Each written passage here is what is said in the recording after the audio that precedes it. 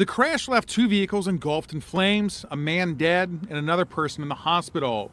What led the deceased driver, 80-year-old Walter Johnson, to get on the highway going the wrong way, still unknown. Here's a closer look at the signs on the exit ramp he likely entered: a do not enter and wrong way. Now here's a look at the ODOT wrong way detection system on several exits along I-71. When a vehicle goes the wrong way, bright lights start to flash and warn the driver. ODOT Press Secretary Matt Bruning says the system has been triggered at least 200 times since 2019. We've been able to stop several of these drivers, turn them around either at the ramp, or at the very least it has alerted our traffic management center that someone has now entered the highway the wrong way. But the system is expensive, and there are more than 5,200 exit ramps across Ohio.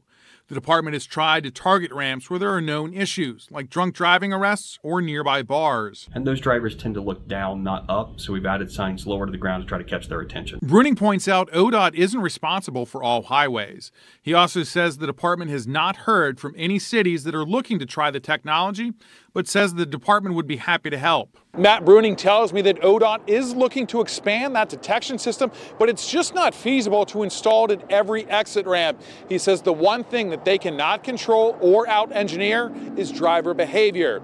If a person is intent on going the wrong way, there's just not much the department can do to stop them.